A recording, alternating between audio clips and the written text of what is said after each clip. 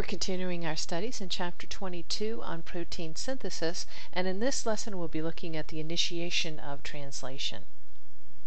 The initiator tRNA in prokaryotic systems delivers a modified form of the amino acid methionine. Remember, the universal start codon is AUG, and it always specifies methionine. That is true in both prokaryotic and eukaryotic systems.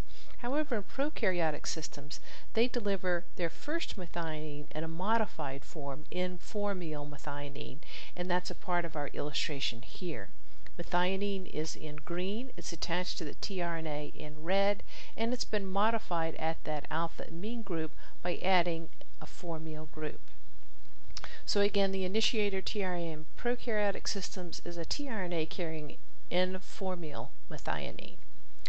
As we'll see a little bit later, oftentimes proteins are modified after translation, and so this first amino acid might not be present in the final product.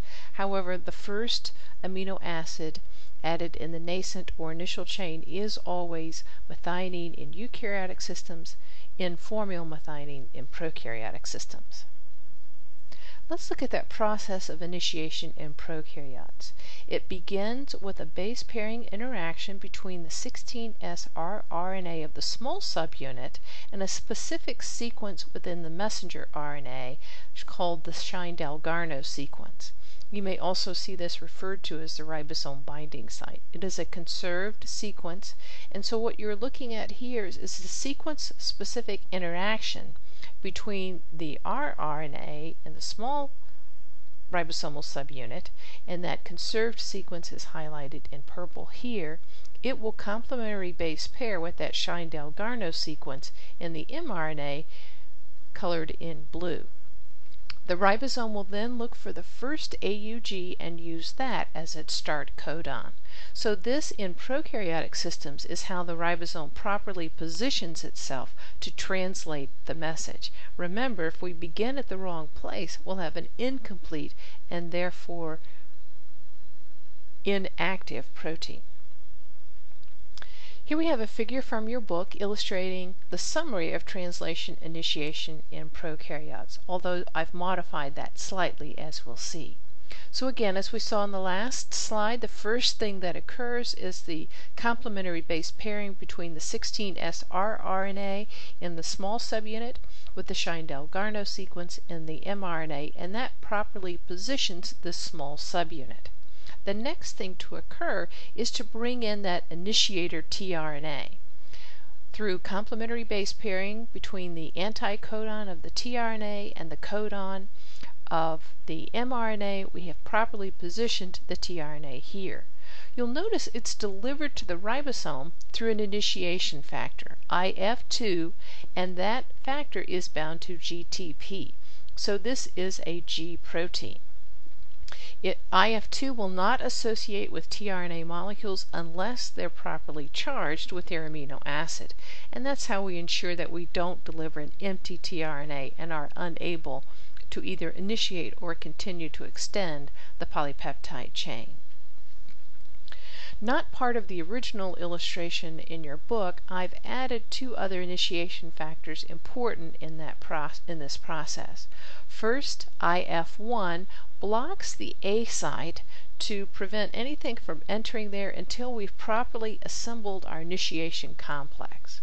IF3 associates with the small subunit, and that blocks the large subunit from binding until we're ready for it to bind, until that first tRNA has associated.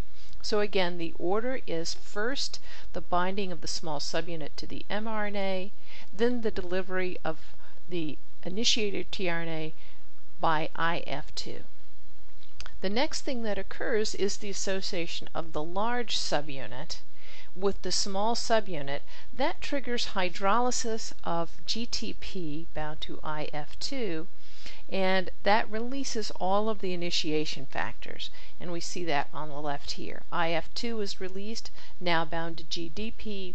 Both IF1 and IF3 have been released also. Now we have the properly assembled large and small subunit. It's properly positioned to begin translating the message, and we have our first tRNA molecule in place. Initiation in eukaryotes begins differently, and remember, the mRNA has been modified. We've added a 5' cap and a poly A tail, and that's how in eukaryotic systems we identify an RNA molecule as one that needs to be translated. The cap and tail associate with one another, and so we have a circularized mRNA molecule. The initiation factors that bind recognize that 5' cap and poly A tail. There are 12 initiation factors in the eukaryotic systems, and they're denoted as EIFs, that small e indicating eukaryotic. So these initiation factors assemble, and that's how the small subunit knows where to bind to begin properly translating that message. It will scan and find that first AUG. And again, the tRNA, the initiator tRNA, has been delivered through EIF2. Eukaryotic initiation factors of translation are often G proteins, and as we'll see, GTP hydrolysis drives conformational changes and will drive this whole process of translation. In our next video lesson, we'll look at the mechanism for the elongation of translation, that is, to continue to extend that polypeptide chain. We'll see the factors involved and the roles that they play.